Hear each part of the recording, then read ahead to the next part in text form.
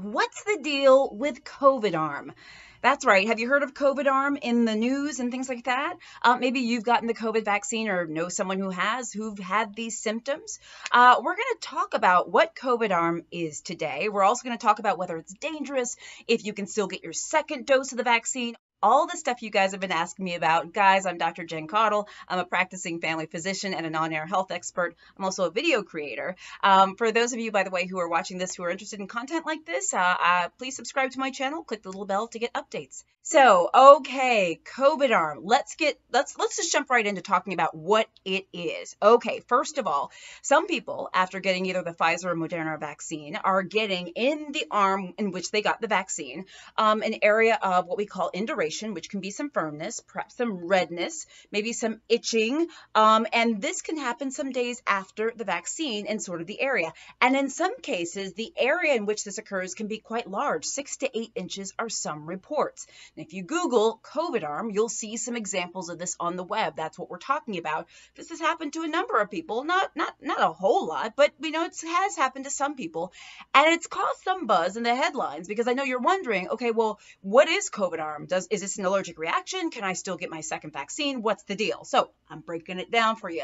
Let's go right to the CDC because they've recently updated their website talking about, and they've added information about COVID arm, which I think is excellent. Basically, COVID arm, or rather this rash that people sometimes are getting on the arm that they get the vaccine, is basically another name for what we call a delayed onset local reaction. Sometimes people call it a delayed hypersensitivity reaction. It's called different things.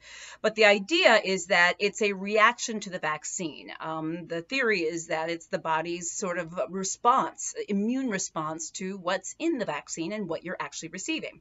Now, the good news is the CDC says that, those who get sort of COVID arm or this delayed onset local reaction don't have a contraindication or precaution to getting the second dose, okay? So you can still get that second dose. In fact, getting the second dose is very important, right? Because we need both doses of the Pfizer and both doses of the Pfizer and Moderna vaccines to be fully vaccinated with those.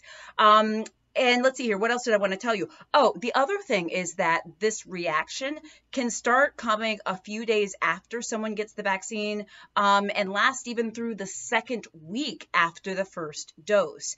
This is really important to note. So some people are having this sort of delayed reaction that lasts for a bit of time. And as I mentioned earlier, it can be quite large. If you look on the web, you can see some reactions that are large, 6 to 8 inches, etc. It's different for everyone who gets this.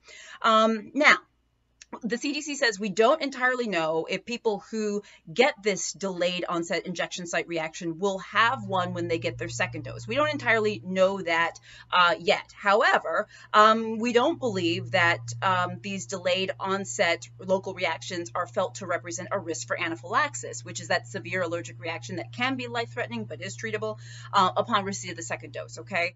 Now, one thing I should say that the CDC says, and I think you guys are going to be interested in this, is that if you did have COVID arm, this delayed onset injection site reaction, the CDC does recommend that when you get your second vaccine, that you preferably get it in the opposite arm. Good to know, huh? Yeah, you want to get that in the opposite arm. Very, very, very important to note. This is what the CDC says.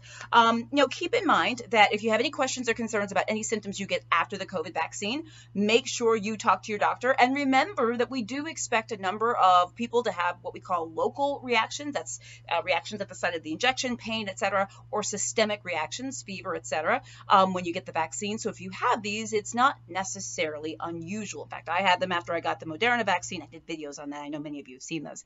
Anyway, any questions about that, you should check with your doctor. Ask your doctor to make sure all is good in the neighborhood, but you want to make sure you get your second dose.